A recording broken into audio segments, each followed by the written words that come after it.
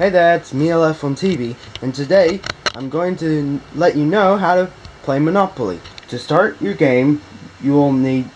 So then you put your pieces on go. Then each player must need 2 500s, 4 100s, 150, 120, 2 10s, 1 5, and 5 1s. And all the remaining money stays with the game and is called the bank, with the rest of the houses and hotels and the title deeds.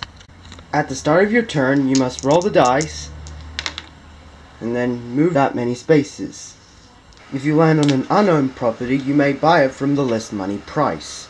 If you choose not to pay, you can either sell an auction to the highest bidder or play then pass to the next person. If you have all three or all two of a single color, that is called a monopoly, you may now buy houses and hotels. Whatever your property is, that's how much the property of the houses will cost. You do not just do all houses in just one property. You must share them in evenly.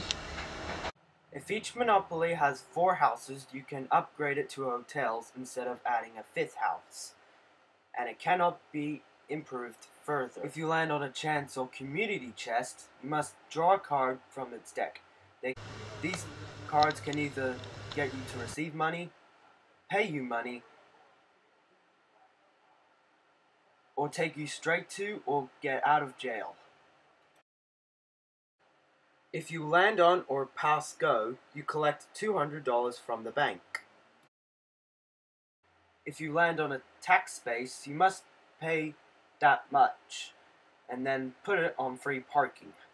The one that does land on free parking, they receive that money. If no taxes were paid, nothing happened. If you roll doubles, you go again. But if you roll doubles a third time, then you go straight to jail and do not collect $200. If you land on go to jail, you go directly to jail. You do not pass go, you do not collect $200. If you land on the jail space, you aren't in jail but are visiting.